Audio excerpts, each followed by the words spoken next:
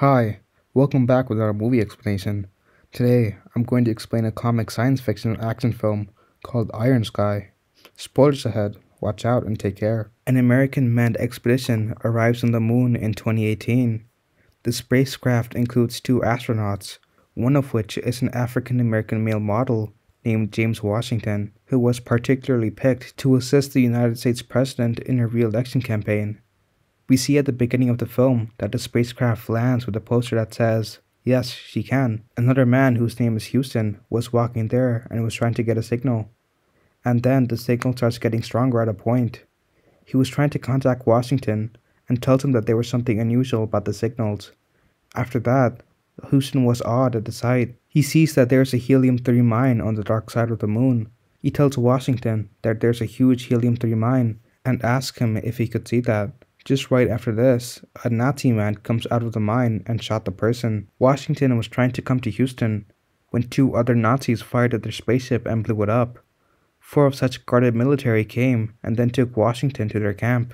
Since the original colonists left Earth in 1945, a cadre of Nazi scientists led by General Wolfgang Kurzfleisch has occupied a large military outpost on the dark side of the moon. They are biding their time and building the technology to launch the Götterdämmerung, the mother of all warships. It'll be the key to regaining their original planet. The Nazis built a huge space citadel with a massive armada of flying saucers over the course of 70 years in complete secrecy. We see the Earth specialist Renat Richter tells to a room of children that she is going to start the most unpatriotic language, which is English, and they need to know the language to get help by others. And by others, they probably meant the people of Earth. And then she asked questions like, "Where are we from?" And the children prompted in unison, "Earth." Then, "When did we leave?" The children said in unison, "1945." And then she asked, "Where did we go?" To which the children said again in unison, "The dark side of the moon." This time, Richter smiled and said, "Brilliant." Next, we see the character of Klaus Adler coming into the scene, with the bike taking Washington as a captive, and then throwing him off the bike. And then a car came and halted there, and Wolfgang Kurzfleisch got down from the car with his other men and asked Adler that who's that person, pointing at Washington. Adler turned him as the spy from Earth and told Wolfgang that he has caught him. After they opened the helmet of the captive, everyone there was shocked at the sight because the man was African American. Wolfgang in disgust tells Adler whether that was a joke. Just in the next scene, we can see the current president of USA is working out and planning a campaign with their campaign manager, Vivian Wagner, so that she could get re-elected as a president and then drinking. The president is pissed over the fact that going to the moon and campaigning there was a bad option and bashes the manager for that. Eventually, that idea actually made by the president herself. She said to the manager, "It was my great idea, have they succeeded? Now it's your stupid idea, got it?" She is stressed over the fact that her polls are going down the drain and the election is not very far, just knocking at the door. She then tells Vivian that she needs a miracle. Another man who was in the defense said that the plan was actually great, because America hasn't been to the moon in 50 years, and there is a chance to get re-elected because one of the men was black. The president didn't understand why it was such a great idea to be re-elected. Renate Richter educates Aryan children. Her admiration for Hitler stems from a highly edited copy of Charlie Chaplin's The Great Dictator, which she regards as one of the world's greatest short films.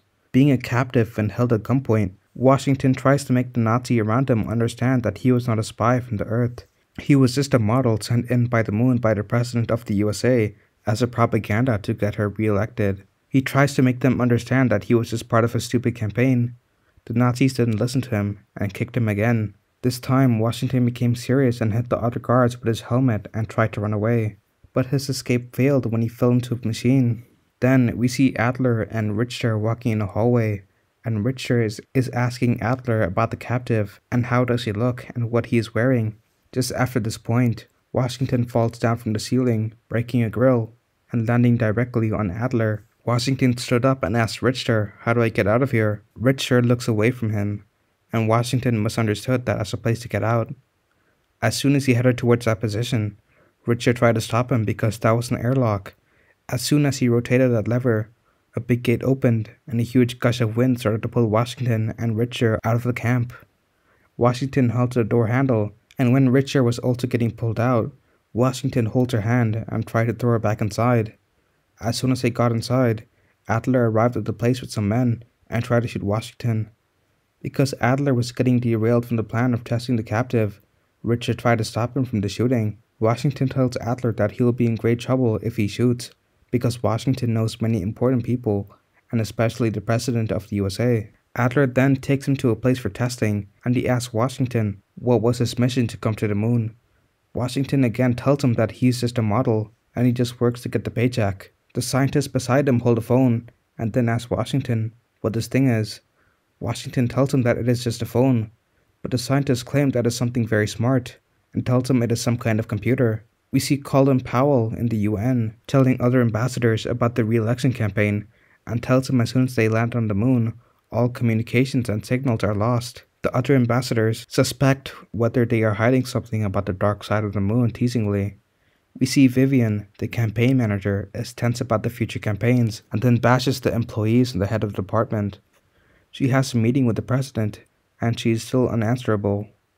In the next scene, we see Adler telling Richter that both their genetics match 97%, and Adler thinks that this is romantic, and that's a great matter to have a baby together, and then make him or her the next Führer. But when Richter asked her about her scientific research, Adler didn't pay much attention to that, and tells her one day, Renat. He then takes Richter and tells her that all of the moon will be theirs after they conquer Earth and put the present Führer, Wolfgang, out of the way, and that will be their final victory.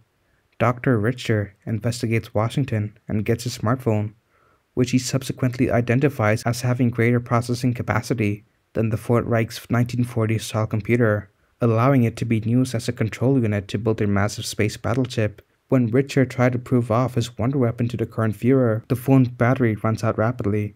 Klaus Adler, a Nazi officer picked for genetic reasons to mate with Earth expert Renate Richter, Dr. Richter's daughter, sets out on a flying saucer to acquire more such computers on Earth.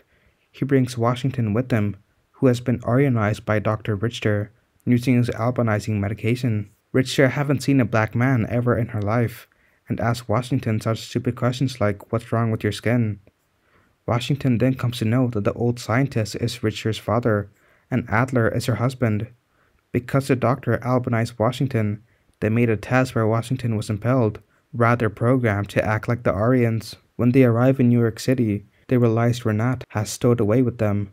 They leave Washington after he introduces them to Vivian Wagner, the president's campaign advisor. The Nazis are presented to the president, and they launch a successful campaign of Nazi-style propaganda to re-elect the president, having so much fun on Earth that they forget their objective. Adler and Renate use Nazi-style language to fuel the president's re-election campaign. Renate is ignorant of Adler's desire to succeed Kurzweil and dominate the globe.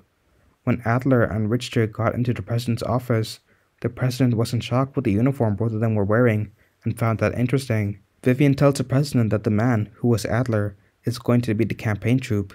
Adler then presents them the plan, and Richter gives them the speech. The Moon Nazi Führer follows Adler to New York to find out why the computers are taking so long to be retrieved.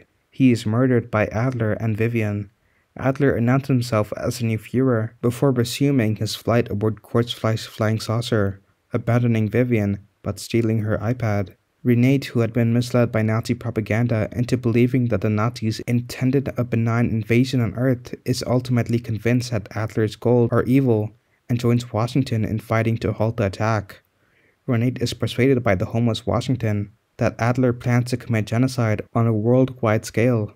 Shortly after, the Moon Nazis launch a massive attack on Earth with a fleet of enormous Zeppelin-like aircraft known as Siegfrieds, which tow asteroids as missiles and fire numerous flying saucers towards New York metropolis, destroying the Statue of Liberty and blitzing the city. With considerable success, the United States Air Force engaged the flying saucers. The United Nations gathered to address the threat posed by the Moon Nazis. The president names Vivian as captain of the covertly militarized spaceship USS George W. Bush, which carries nuclear and directed energy weaponry, only to learn that most other nations, save Finland, have secretly armed their spacecraft as well. They send them against the Nazis' navy, annihilating the Siegfrieds. Adler arrives in Kurzweil's flying saucer with the tablet computer, which he uses to start the Götterdämmerung. Renat and Washington go to Adler's flying saucer to the Götterdämmerung, where Washington disables the engines while Renate searches for Adler. In the meantime, the worldwide space fleet destroys the Nazi moonbase and approaches the Götterdämmerung, which dwarfs them all. Adler, commanding the Götterdämmerung, destroys portions of the moon in order to expose Earth to his line of fire.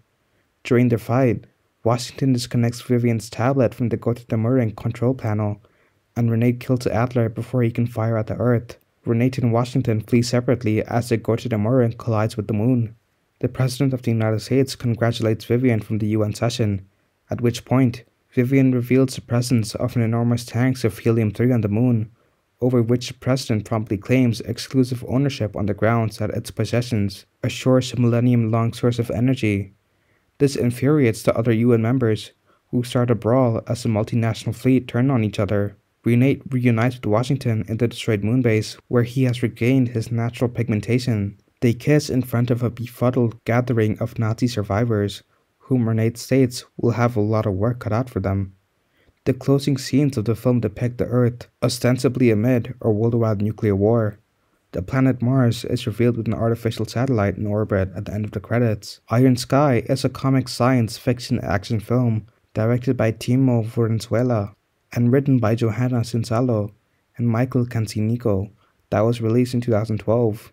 It depicts the narrative of a gang of Nazi Germans who escaped to the moon after being defeated in 1945, where they created a space fleet to return in 2018 and conquer Earth. Iron Sky is one of Finland's most costly films. Subscribe for more videos like this, turn on notifications, and leave a like to help the channel out. Thank you for watching. Don't forget to let me know how you feel about today's video in the comments down below. Stay safe and never forget, you are awesome.